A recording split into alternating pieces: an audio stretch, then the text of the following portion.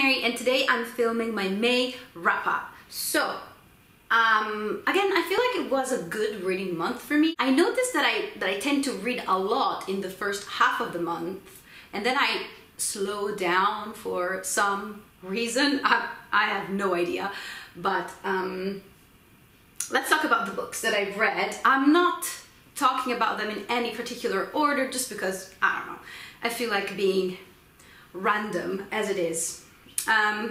So we've got Dealing with Dragons and Searching for Dragons by Patricia Wrede. These are the first two books in a quartet that's called the Enchanted Forest Chronicles. There's a bit of a glare there. And this is a middle grade series. I thought it was YA, and actually it's not clear whether it's actually, you know, YA, middle grade, maybe something in between. But to me, it reads more like a middle grade book. And we follow Cimarine, I hope that's how you pronounce her name, that is a quite an uncommon princess. She's really not keen on following the fairy tale rules.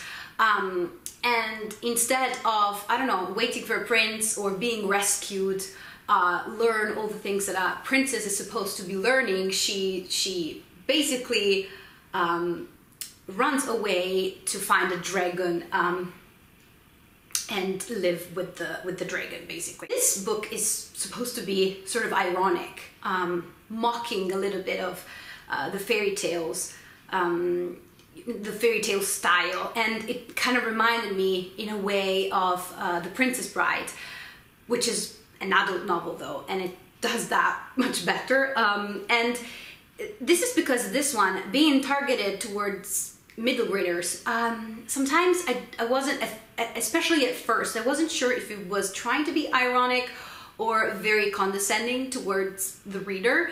But then, you know, I settled on ironic. This is ironic, but it still didn't work that well. Maybe someone that's younger doesn't really get the irony, which is not a problem, but I don't know, it makes it in the style, makes the style a little bit simple and a little bit dull, which I guess could be you know, a problem for an adult reader approaching a book for children. And maybe children don't really notice that, but at the same time, I feel like children deserve a better writing style, basically. And it's not that I did not enjoy these books. They were enjoyable, they were fairly quick. But, you know, they were both 3-star reads, and I'm not sure that I want to keep on with the series. There are 2 more books in the series, and I just want to know if they get any different, the tone gets any different, especially because I know that these are sort of filler books that the author actually wrote. The 4th book, so the last book in the quartet, it's the first one that she ever wrote, and then the editors they asked the author to write more about the characters, so she had to come up with a story that was previous to the, you know, to the events that supposedly are taking place in the 4th one. So a part of me is curious to check out the 4th one and see if that's any different in the style or tone, or even, you know, in terms of character's arc. But at the same time, I don't really want to read 2 more books to give 3 stars to and then get rid of the whole series. So let me know if you read this one and what you thought of it, and if I should keep going, considering that I'm not really loving them that much. Then I read the ebook for Sexographies by Gabriela, Wiener.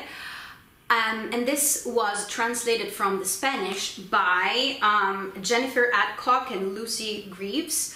And so, I hope I don't talk too much about this book, because I feel like I don't want to talk too much about the books I didn't like, but at the same time, I feel like I have stronger opinions on books I didn't like. So, the author is Peruvian, and this was my pick for Peru for the Invisible Cities project. I don't remember which month we were supposed to be reading Peruvian books, but yes, I just finished this in May, and I know I was not on track.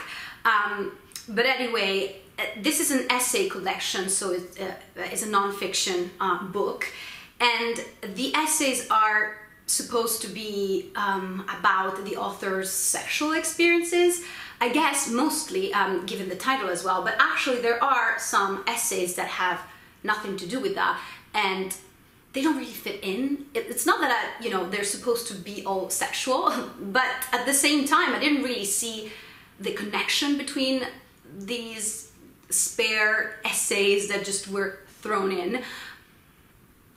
I wouldn't call this a memoir because it's too specific. It has a very specific theme running throughout, but at the same time, I was confused. And I previously talked about this book before in a video, and I was saying how I was really loving it, and I had read only the first 2 essays, and the first essay to me is still my favorite. It was very good, interesting, quirky, and the second one, I have to say, I was a bit taken aback by, because again, it's one of those essays that don't really fit, because it talks about her going into this prison.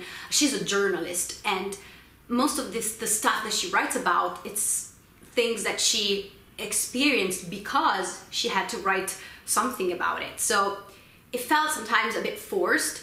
Not that she wasn't brave, but it was just, I didn't see really the point.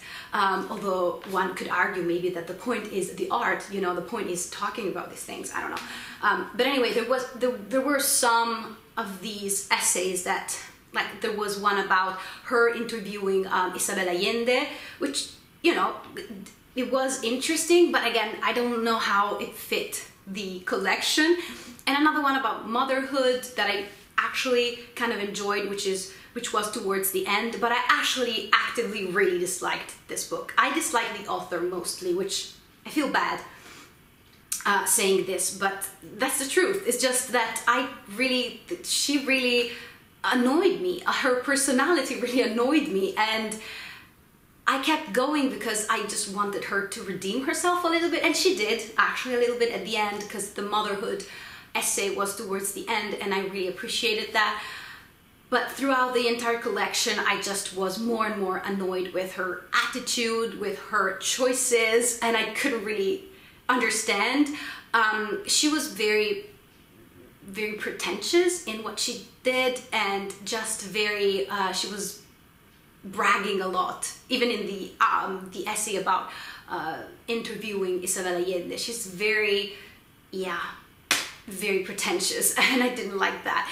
And there was an essay in particular on basically trans people, trans sex workers, that was an absolute mess, and it was just so bad that I had to double check when this book was written, because not that I would excuse the author if it was written a long time ago, but still I would understand maybe a little bit better the context, but it was not that old. Actually, when she's talking about Isabel Allende, she's referring to the fact that they are in 2012. So, I mean, arguably 2012 is a long time ago, but not that long. And so this essay about trans people was so offensive, and plus so basically in this essay she decided to have an experience and see the life, or how these sex workers actually worked. So she goes with a friend of hers, a trans woman, and they go together with the car in this place. And actually at the time she was breastfeeding her baby, her 3-month-old baby that she left home with someone. And so what happened is that she was trying to gross the reader out by saying that her boobs were full of milk, and she had to express milk, and she was leaking milk or something, and that's supposed to be like, ew, that's disgusting, while she was going on this adventure. And it's just a stupid thing to do, because first of all, I wouldn't leave my 3-month-old to go and do something like that, but of course it's her job, so it makes sense. But at the same time, it's just natural that you're leaking milk. And if you're someone that has breastfed a baby or that is familiar with how breastfeeding works, that's just natural, and it's not something that's supposed to be gross in any way. And aside from that, the comments that she made on trans people were just offensive, and I just want to read you a bit of this essay. At only 5'2" and with my moderate proportions, I feel invisible among all these statuesque women. I wonder what a world without cisgender women would be like.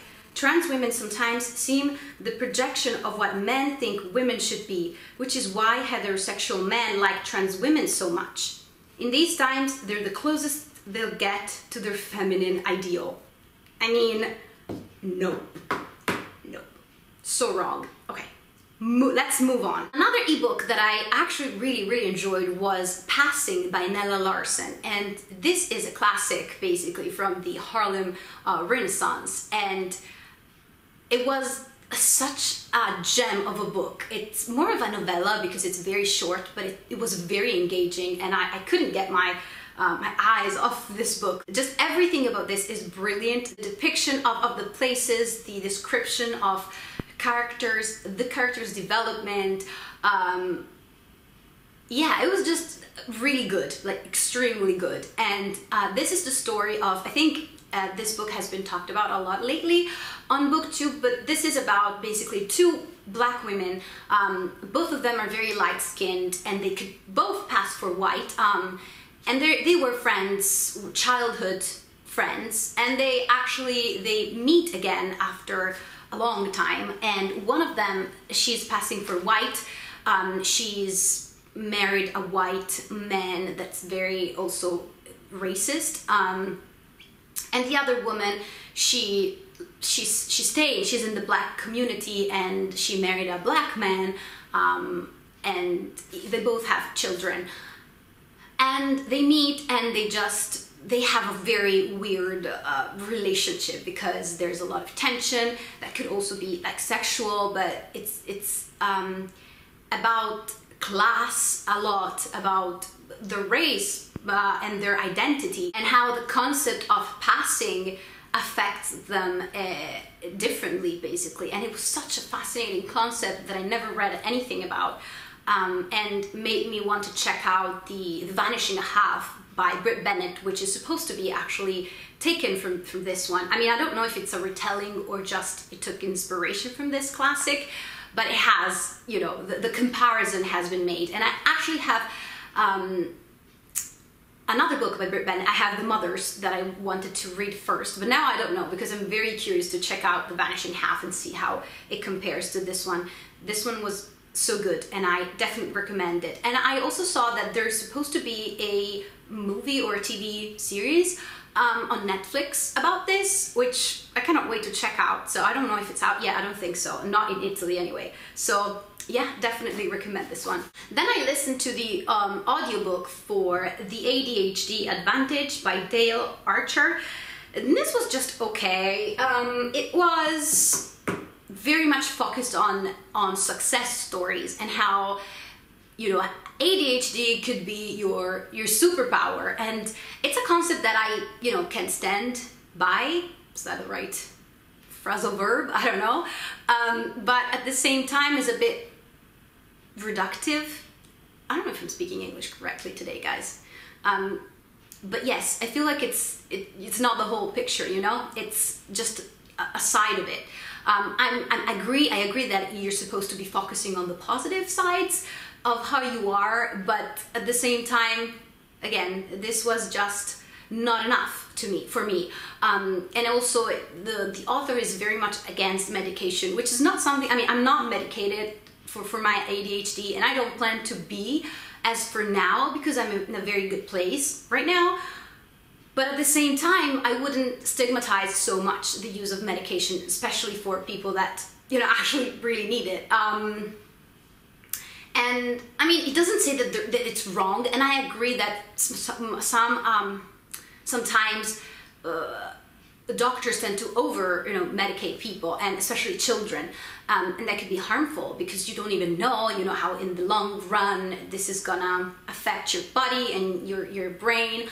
But anyway, yes, I did not really like the tone of it. And also all the success stories basically were males. I mean, there were some females in this, but I felt like it was very male oriented, and it's very different because expectations, you know, society expectations are different towards men and women, especially even in a neuroatypical lens. And that's why afterwards I picked up a book that's targeted towards women with ADHD that I'm really enjoying. But anyway, yes, the only thing that I could, you know, take home with me with this book was how he was talking about sports and how some sports are more in tune with an ADHD brain, and I felt like that was exactly my case, because he said that how sports that are very much concentrated on your body moving, such as dancing, ballet, which I did for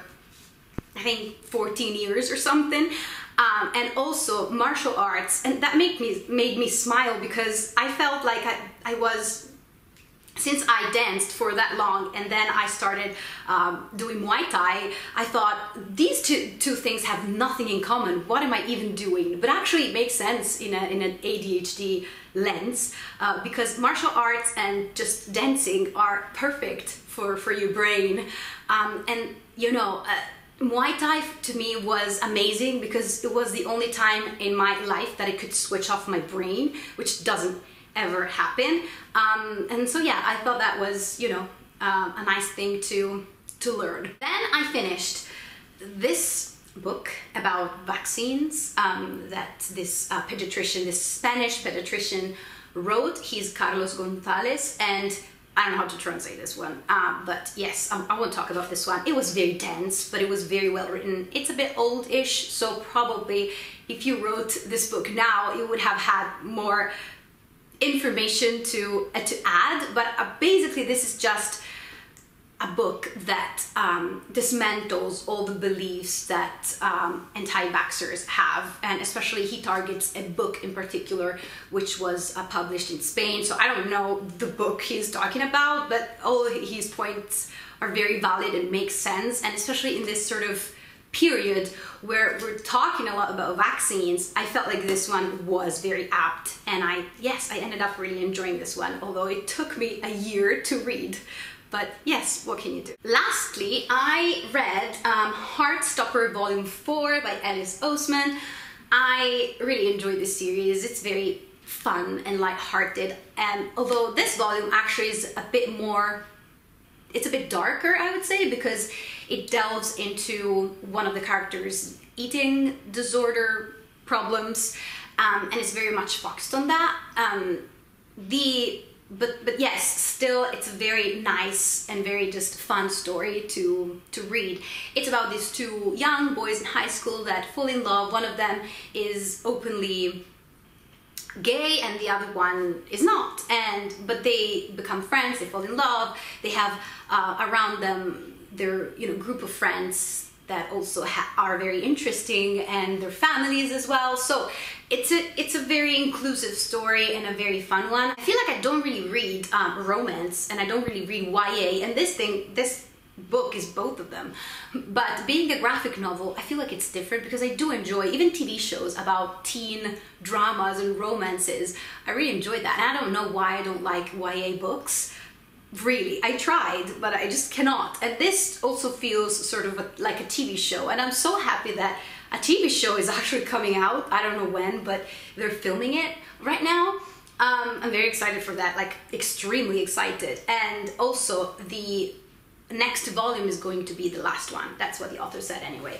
And I also appreciated the art in this one. I mean, I said before how this is very sketchy, and I don't really like drawings that are not really detailed, but I felt like this one was much more curated, but maybe it was just me getting used to the art style. But I felt like, yes, I really enjoyed the art in this one more than in the other, the previous three, although this is not my favorite volume so far. I don't know which one would be, but yeah, anyway, I really enjoyed it.